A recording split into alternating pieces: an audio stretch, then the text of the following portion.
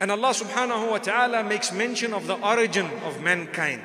We know, we believe that we were created from Adam, and thereafter Eve or Hawa alayha salatu wassalam was created from Adam. That's what we believe. And we believe the Quran says that at the beginning of Surah An-Nisa. Ya ayyuhan nasu attaqu rabbakum. O people, fear the one who made you. O people, be conscious of he who made you. الذي خلقكم من نفس واحدة. He who created you from one soul. وخلق منها زوجها. And created from it its spouse. From Adam, Allah subhanahu wa ta'ala chose to create Eve or Hawa alayha salatu wassalam.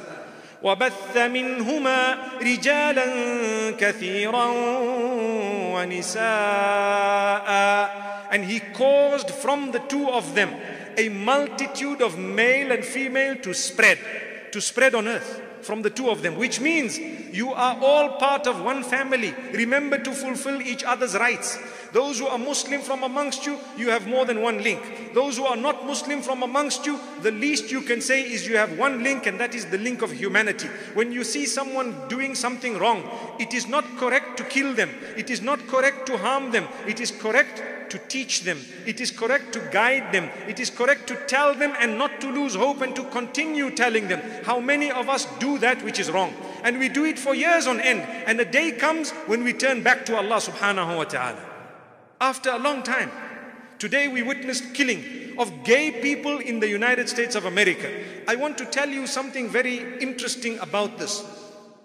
We cannot condone sporadic killing. That's what it is. It's killing no matter where it is. It can be in Iraq or Afghanistan or Pakistan or anywhere else in the world. We are against killing. Why kill innocent people? People who have not fought you. There will be kuffar, there will be disbelievers. You can disagree with them, but you're not allowed to go out and just kill them. You cannot.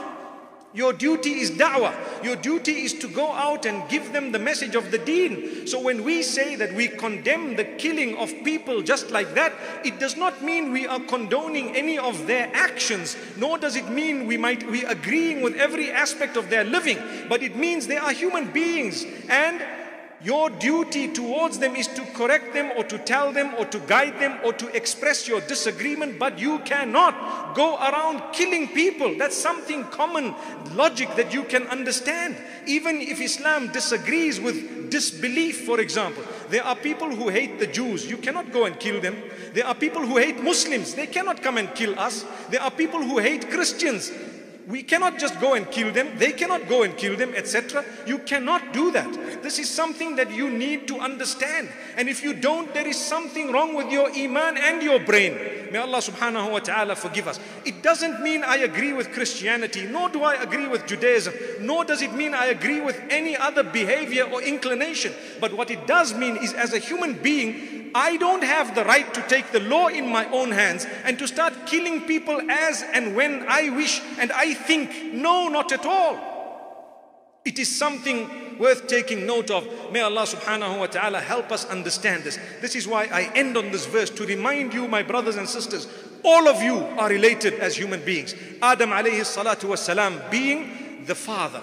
He was the first of human being. May Allah subhanahu wa ta'ala help us resolve our differences, and may Allah subhanahu wa ta'ala guide us to do that which is correct, especially when we disagree with people. We should never ever become violent as a result. May Allah subhanahu wa ta'ala bless us all. Wa sallallahu wa sallama wa baraka ala nabina Muhammad.